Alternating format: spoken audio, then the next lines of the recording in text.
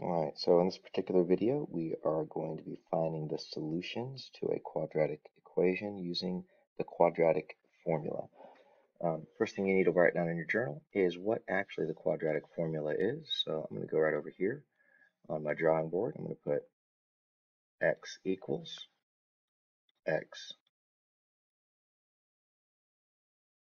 equals x equals. There we go.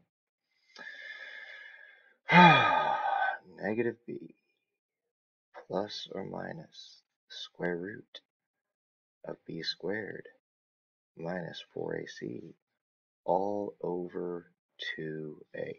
Now, I don't know why my board is going to be pausing and not pausing, but I will do my best to stay calm. So in a quadratic formula, it needs to be in standard form, which was ax squared plus bx plus c equals 0. So this is your quadratic formula, right? I don't want a circle. I want a rectangle. There we go. There's your quadratic formula right there, okay? Now there's going to be a very important part of the formula, which is this part right here. So if you would, highlight that baby and put a little arrow going right over here. Okay, hey, that's your discriminant. Now, the discriminant is a super duper important part of your quadratic formula, all right? The discriminant helps you figure out a couple of few scenarios. So what scenarios does the discriminant help you find? Well, I'm going to tell you right now. First scenario, if b squared minus 4ac equals 0, if this baby right here is equal to 0, that means you have what's called one rational. That's supposed to be rational, and it's not backing up, but that's okay. I'm just going to erase you. Look, it doesn't back up. That's okay. One rational root. Okay, now you're like, what the heck is one rational root? Well, I'll try to explain. So let's go ahead and make a little x-axis and a little y-axis like that. Okay, so if this guy right here is equal to the number known as 0, you got a parabola that literally comes down and just kisses the x-axis and comes back up, and you got one rational root either here, or you could have a negative opening downward where the a value is less than 0, and then you got something that looks like that. All right, so if it equals 0, you got a scenario that looks like this. I'll add a couple of arrows just to make it look pretty. There we go. Now, another scenario. If b squared minus 4ac is equal to any number known as a perfect square. You're like, what the heck is a perfect square? Like 1 squared is 1, 2 squared is 4, 3 squared is 9, 4 squared, 16, 5 squared, 25. I think you get the gist. Dot, dot, dot. It just goes on forever. If you get any number like this, then you don't have one rational root. You have, wait for it, wait for it. That's right, two rational roots. Ah, ah, ah. All right, so you have two rational roots if it's equal to a perfect square. Now, obviously, a perfect square, that means this number is going to be a positive number. So what would that look like? Well, you could have a couple of parabolas. All right, looks like this. All right, you could have a parabola that opens up like this, or a parabola that opens down like this. But these roots, these guys right there, right there, right there, and right there, they're all going to be rational numbers. Okay, rational numbers, like they can be put in the form of a ratio of two integers, like any like m over n. So you could have a 2/3. You could have 4, which is 4 over 1. Any number that's rational can be put into the form of a fraction. Okay, if you don't know that, then find another video dealing with rational numbers, and that'll educate you. Right, number 3. Now, if b squared minus 4ac is equal to any other positive number. Now, how about this? It's not a perfect square. That's probably easier. Yeah. If it's equal to a number that's not a perfect square.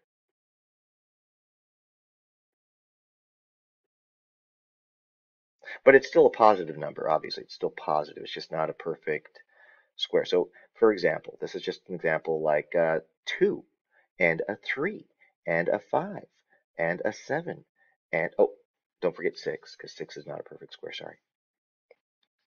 6, 7, 8, 9 is, 10 is not. So anything that's not a perfect square, like you can't find two perfect integers that multiply together to equal that number, all right, that kind of goes on. Then you also have something that looks like this, except these are no longer rational. They are what's known as two irrational roots. You have two irrational roots. All right, so these numbers that here are not going to be rational. They'll have some type of radical, like a radical 2 is an irrational root. All right, radical 3, radical 5, that type of stuff. All right, now number 4. If b squared, this is the last one, don't worry, the last one, minus 4ac is equal to a negative value, a negative number, you have what's called two imaginary roots. You're like, what the heck is an imaginary root? All right. So for example, like, and to avoid that, it's like there's no real roots. Ready? I'm gonna put a little star.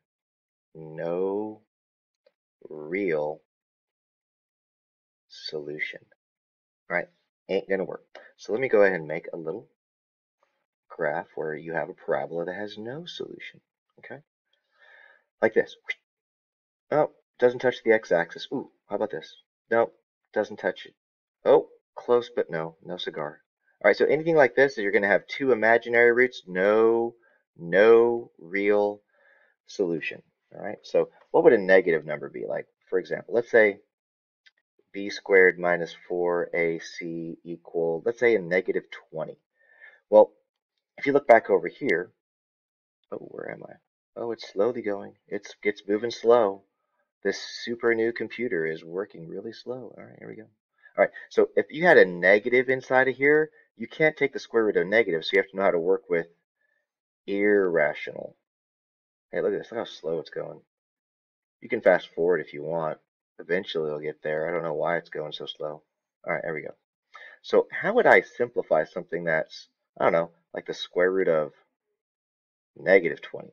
Now, something we talked about yesterday is we talked about I, like what I is equal to. Now, I is equal to the square root of negative 1. All right, here's a little shortcut. Ready? I squared equals negative 1. All right, I to the power of 3 is equal to a negative I, and I to the power of 4 is equal to positive 1. That's just kind of a little shortcut to make sure you know. And then it keeps repeating over and over and over and over again. So, for example, what if I broke this down into the square root of negative 1 times the square root of 20? Well, negative 1 times 20 is negative 20. But wait, the square root of negative 1 is I. So now I just have to simplify the square root of 20. Well, is there a perfect square hidden inside there? Absolutely. A 4 times a 5, perfect square is 4. That's a 2 and a 2. If you want to simplify a radical, you're looking for groups of 2. So what comes out of this radical? What comes out? A 2. What's already there? An I. What's on the left on the inside? A square root of 5. So if you're wondering, what the heck did he do? The square root of negative 20 is 2i radical 5. Now, we're going to get into that later, but right now I just want to make sure you understood what an imaginary number is, all right? These are your imaginary number list, and it just keeps going on forever. So now we're going to solve this particular equation. If it'll let me slide over, it's nice and slow. There we go. All right, let's take a look at this guy. Now, if you're going to use the quadratic formula, step number 1, you got to get it into this form right here. Ax squared plus bx plus c equals 0. Just like that. So scan. Not everything equal to 0. It looks like I'm going to have to take away an 8x squared from this side and take away an 8x squared from this side. So what do I got? Looks like I have a 6. All right. 2 minus 8 is negative 6x squared. And then it looks like I have a minus 3x equals 0. Now, I want you guys to notice something. Do you see how all these numbers are divisible by 3? Well, if you wanted to, just to make your life a little bit simpler, you could, if you wanted, if you recognize that, you could literally divide everything by a 3, and you would get 2 minus 2x squared minus x equals 0. Now, this is still not in the right order. We got to put things in the right order. So all the x squareds have to go up front. So let's put the x squareds up front, everybody. Here we go. Got negative 2x squared. Let's put the x's in the middle. Negative x plus a positive 2 equals a 0. So let's identify our a, our b, and our c value. What is our a value right up here? A value is negative 2. What's our b value? Negative 1. What's our c value? 2. So remember, first step, what we need to do is we need to find the value of the discriminant. I don't know why every single time I do this it goes really slow. There we go. Let's find the value of the discriminant, which is b squared minus 4ac. So open parentheses, what's our b? Negative 1. Okay. Minus 4 times my a value times my c value. Now what is my a value? A value is negative 2. Let's put negative 2, and my c value is 2. So when I multiply this out, you can use a calculator. I'm just going to multiply it out. Negative 1 times negative 1 is 1. Negative times negative is a positive. 4 times 2 is 8 times 2 is 16, so it's plus 16. So it looks like my discriminant is the number 17. Okay? So this is the value of my discriminant. Now what does that help me with? That helps me with the nature of my roots. Now that is not a perfect square, so I have two irrational roots, and you can clearly see that that baby right there is my discriminant. So if I plug everything in into the quadratic formula, which is, once again, negative b plus or minus the square root of b squared minus 4ac all over 2a, if I plug it in, a negative times a negative is a positive, so I got 1 plus or minus the square root of 17 all over 2 times a. 2 times negative 2 is negative 4. Boom, I got my answer, and those are my roots. Now, how would I separate that into two roots? If you're wondering, like, how would I separate this guy into a solution? So one of my solutions, okay, would be negative 1 over 4, okay, minus radical 17 over 4.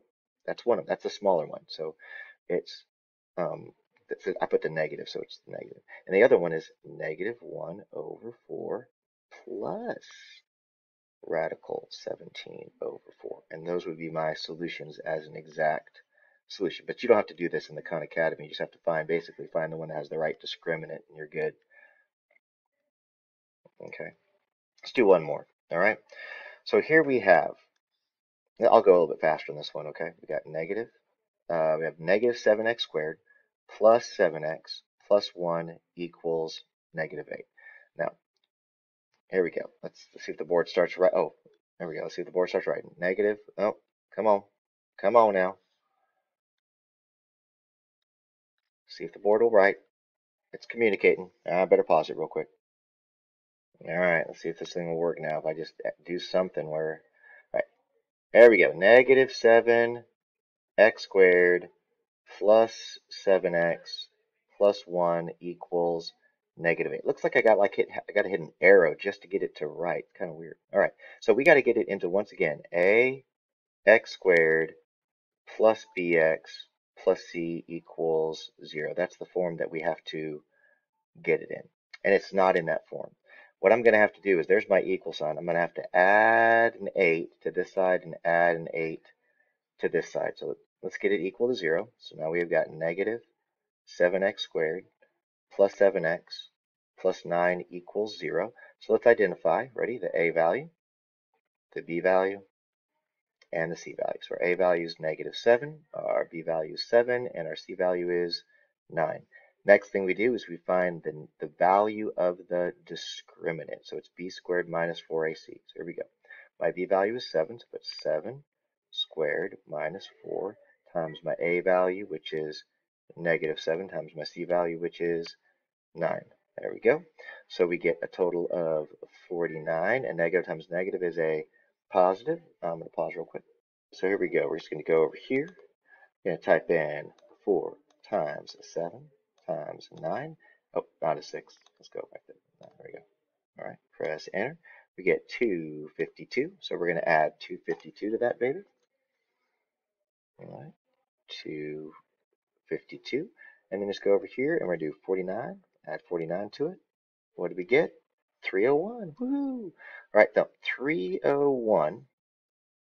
Oh, guess looks like I can't do back. Oh well, I'll just erase.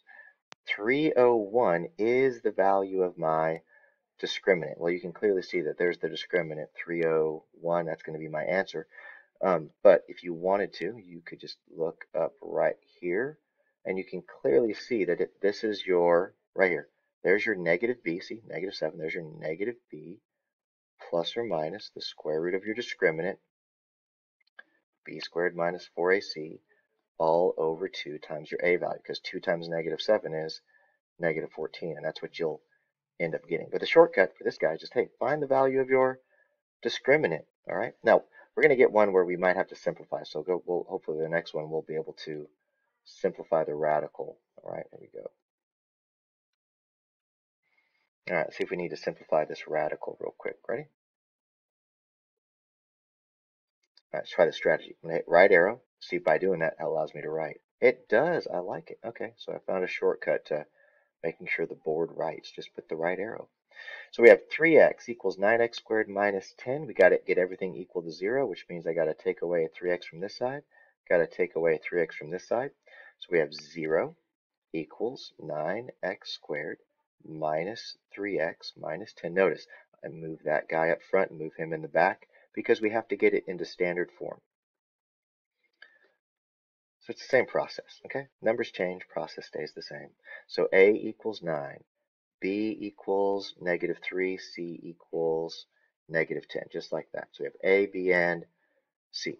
So once again, we're going to find our discriminant, which is B squared minus 4AC. Now here we go.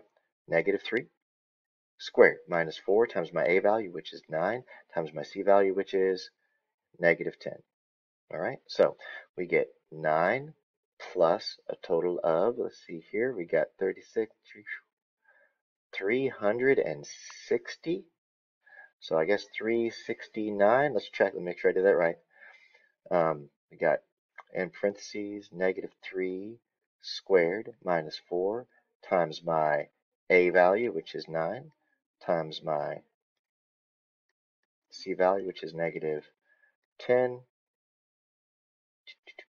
There we go. Yeah, 369. Now, 3 can go into this, okay, because all these add up to a multiple of 3. So 3 goes, if you're wondering, like, how would you figure out your factors? You get y equals, do 369 divided by x, and hit the table button, and you can find a list of factors. So check this out. Look, right here. Let me scroll down. Look, it's a 9 and a 41. That's a good set. You can do 3 and 123, but 9 and 41 is right there. So here's the value of your discriminant. So here we go. We're going to use the quadratic formula one more time. Negative b plus or minus the square root of b squared minus 4ac all over 2a. Now we found the value of our discriminant. It's right there, 369. So here we go. Negative b makes that a positive 3 because that says negative b. So a negative times a negative is a positive. Plus or minus the square root of 369 all over 2 times my a value. What's 2 times 9? 2 times 9 is 18.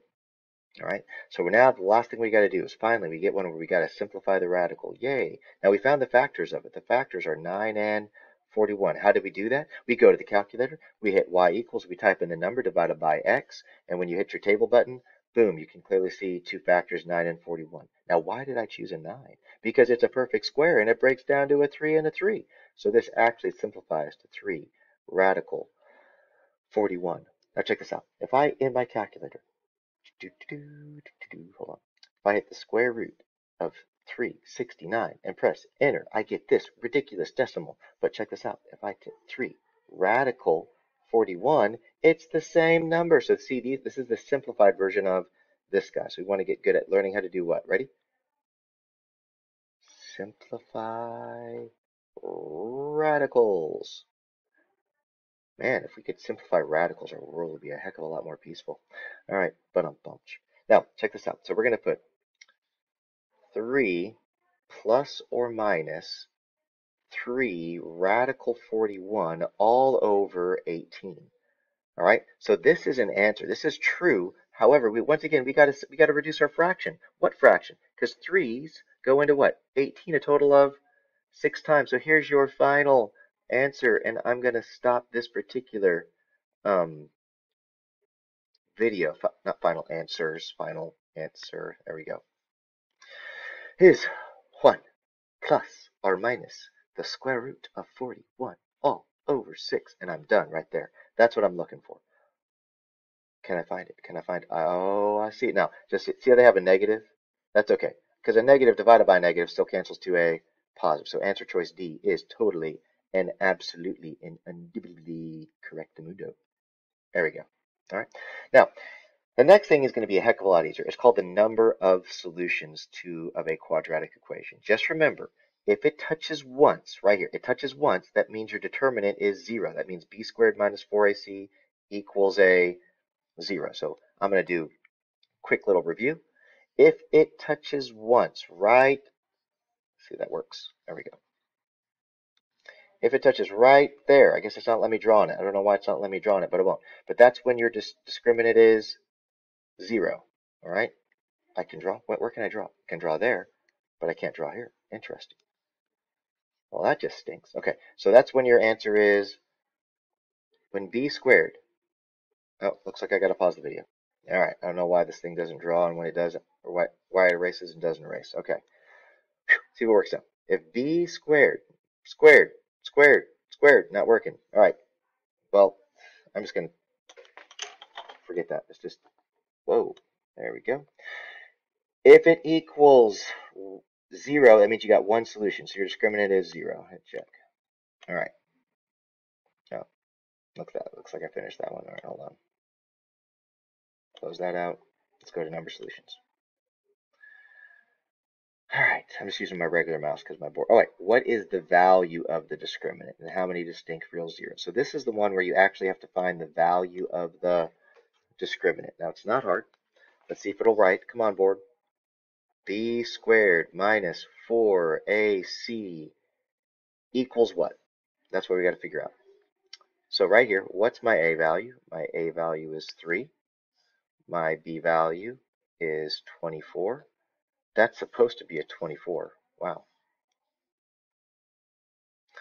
And my C value is 48. Okay, so we're going to do B squared, which is 24 squared, minus 4 times my A value, which is 3, times my C value, which is 48. Okay, now when you do all of this, it's going to end up equaling a 0, but I'm going to go ahead and type it in. All right, so we got parentheses 24 squared minus 4 times 3 times, oops,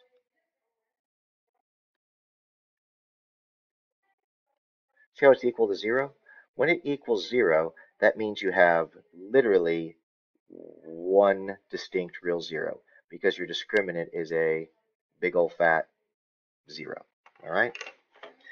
So if you're wondering where the heck I'm getting this, if we go back to our, let's see here, where's our pages? If I go back a few pages here, hold on a second. All this right here. Come on, handwork. All right. If I move over real quick. All right. This is where we talked about, wow, maybe I didn't talk about it. Oh,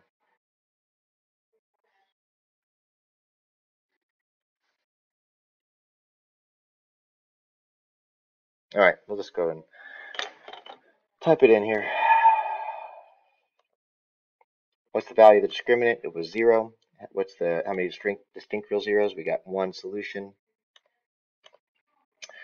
All right, you can clearly see that this does not touch the x-axis. If it does not touch the x-axis, that means the discriminant has to be negative. All right, so I'm going to say negative. What's the value of the discriminant? It looks like we actually got to find the value of the discriminant. So here we go. Let's see if my board writes. Let's see if it works here. All right, so we've got, once again, it doesn't write. It writes when it wants to. Sounds like a teenager. It doesn't work when it wants to. All right, here we go. Come on. Negative 7x squared plus 8x plus 2. This is our a value. This is our b value. This is our c value. So we're going to do b squared minus 4 times my a value times my c value. Just remember, it's b squared minus 4ac. Know it, live it, love it. There we go. 64 plus 4 times 7, which is 20. Negative times negative is a positive, so that's why I got 28 times 2, which is 56. So we add these babies together, and looks like we got ourselves 120. All right, so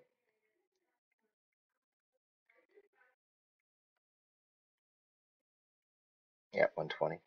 Now, what does that mean if we get 120? That is not a perfect square, but that is the value of our discriminant. Okay, so how many x-intercepts do I have? A total of 2, because it's a positive number. If this is positive, you're going to have 2 distinct real zeros. It just happens to be 2 irrational roots. All right, so right now, what are you going to type in for the value of the discriminant?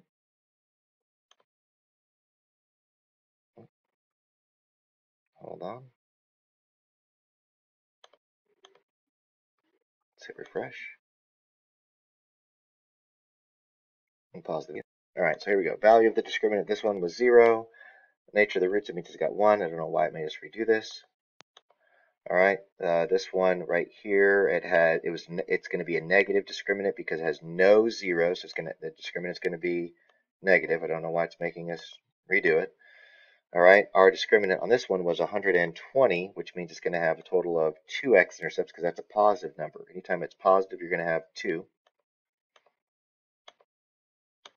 All right, and last but not least, if this has 2 zeros, it has 2 zeros, that means the discriminant is totally positive, and that's how easy this is.